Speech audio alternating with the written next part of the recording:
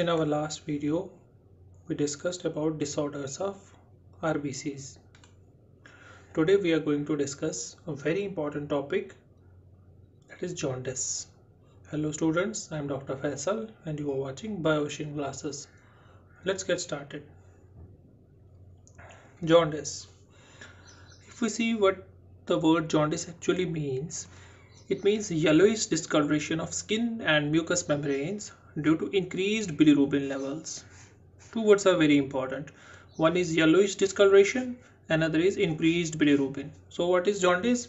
Skin का colour yellow हो जाना क्योंकि बिलिरुबिन के लेवल बॉडी के अंदर बहुत ज़्यादा हो गए होते हैं, इस कंडीशन को हम लोग जॉन्डिस बोलते हैं. Okay, so how does this jaundice happens and how it is related to the RBCs? Let's understand in more detail. To understand this concept, we have to understand destruction of RBCs, how RBCs are destroyed. So this is a RBC which is old and it is destroyed in the spleen. When RBC it is destroyed in the spleen, it liberates hemoglobin. जब RBC टूटता है तो वहां से haemoglobin निकलता है. This hemoglobin it's broken down into two things. One thing globin, another is the heme. जब haemoglobin टूटता है तो दो चीजें निकलती है, globin and the heme. This is protein. It will be used again. It is used again.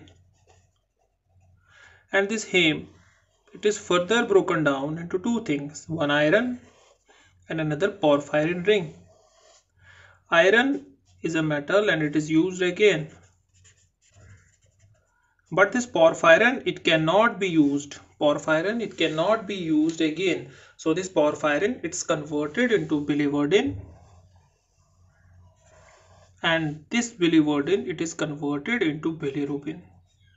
Biliverdin, it is converted into biliverdin. Then this biliverdin, it's taken to the liver, where liver excretes this bilirubin in the bile, and via bile this bilirubin it comes out of the body in feces. So this is a normal cycle how bilirubin it is produced.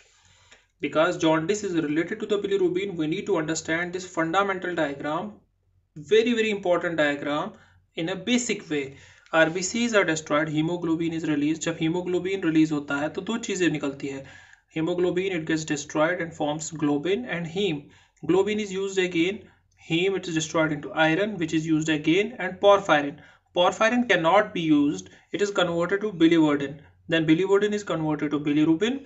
This bilirubin it's taken to the liver. So liver is a very important organ which is involved in the excretion of the bilirubin. Liver converts this bilirubin into much soluble form which is excreted in the bile, and through bile this bilirubin it comes out of the body. If we see this bilirubin, it can be increased by three ways. Okay, number one, if excess of the RBCs they are broken down, excessive hemolysis. Okay, hemolysis, अगर ज़्यादा RBC टूटेंगे तो ज़्यादा bilirubin बनेगा. Okay, number one thing. Second important thing, if liver it is defective, अगर liver defective है, it will not be able to remove the bilirubin. When it will not be able to remove the bilirubin, it will rise. So second defect is in the liver, and third defect is in the tract.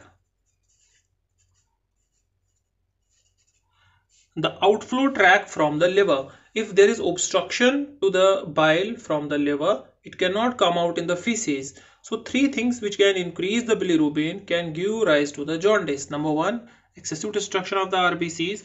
Number second, defect in the liver. And number four, if there is obstruction to the bilirubin or the bile from the liver. So accordingly, our jaundice it's of three types. Okay, if this diagram is clear, now we come to the types of jaundice. अगर हम लोग jaundice की बात करें तो हमारे पास तीन तरीके का जॉन्डिस है, जैसे मैंने आप लोगों को बताया. We have three types of jaundice.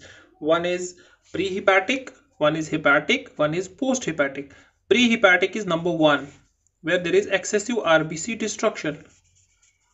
If excessive RBCs they are destroyed, it is known as pre-hepatic because it is before liver. Second, if there is liver dysfunction, Okay, this is second point, that is the second type of jaundice. And third is post hepatic. This is also known as obstructive, because there is obstruction to the flow of bile. So three types of jaundice principal.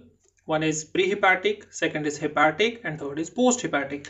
Prehepatic matlab before liver. What is before liver? Excessive destruction of RBCs. Hepatic means there is abnormality in the liver, it's not able to take up bilirubin and it's not able to excrete it. And third is whenever the liver is normal, RBC is normal, but the bilirubin, normal bilirubin, it cannot come out of the body. Okay, so these are the three causes of the jaundice, and accordingly the three types of jaundice. The first type of jaundice, it is also known as hemolytic jaundice. It is also known as hemolytic jaundice. Why it is known as hemolytic jaundice? Because excessive of the RBCs, they are getting destroyed. And when will be excessive RBCs destroyed? Whenever there is any problem in the RBC, whenever there is any problem in the RBC membrane, whenever there is any problem in the hemoglobin, all these things can cause excessive hemolysis. So some of the common causes of prehepatic jaundice is sickle cell anemia, thalassemia,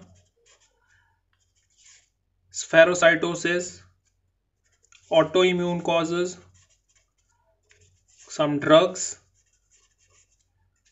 some toxins. All these things can cause destruction of the RBC. If RBCs they are destroyed, it will result into the jaundice. Second is the hepatic. Hepatic means whenever there is liver dysfunction. If the liver it is not functioning properly, and when it will happen in case of hepatitis, in case of liver failure, in case of toxins, some drugs.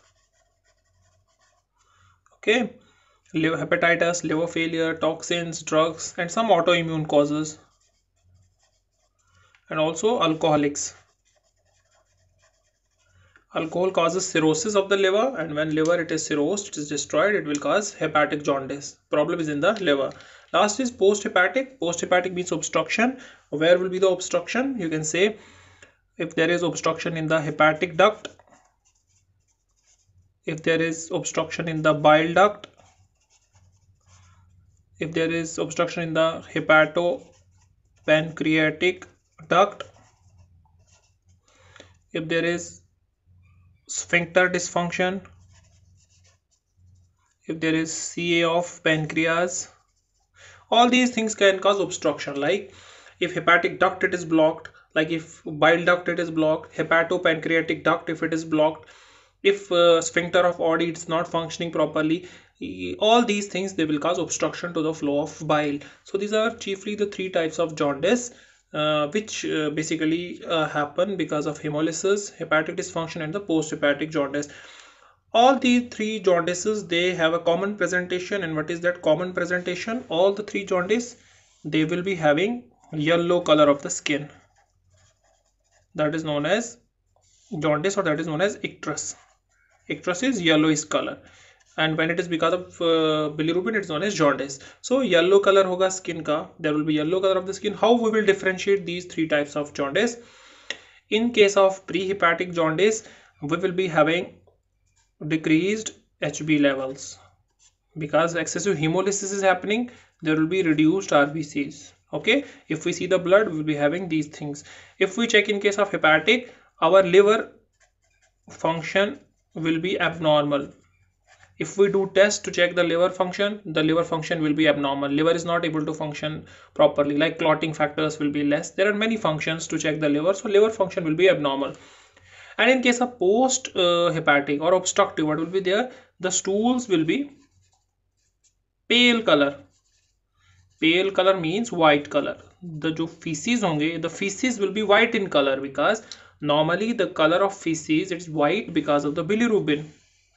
The bilirubin is converted into stercobilin. Stercobilin is a bilirubin compound which give yellow color to the feces. But if bilirubin it is not reaching to the feces, it's not reaching the intestines. If it's not reaching the intestines, the stools they will be pale in color. So these are some of the points how we will differentiate these three kinds of jaundice. What will be the treatment of this jaundice? Treatment depends upon the cause. If there is excessive hemolysis, we need to check why this hemolysis is there, and if it is because of some genetic disorder in the RBCs, we need to do splenectomy. We need to remove spleen, because spleen is a major organ which destroys the RBCs. So if we remove the spleen, maybe the jaundice gets cured. If it's hepatic dysfunction, we need to cure hepatitis, we need to give some supporting drugs. And if it's post hepatic, if it's obstructive, maybe we need to do some kind of surgery. So these are some of the treatment options available for this jaundice.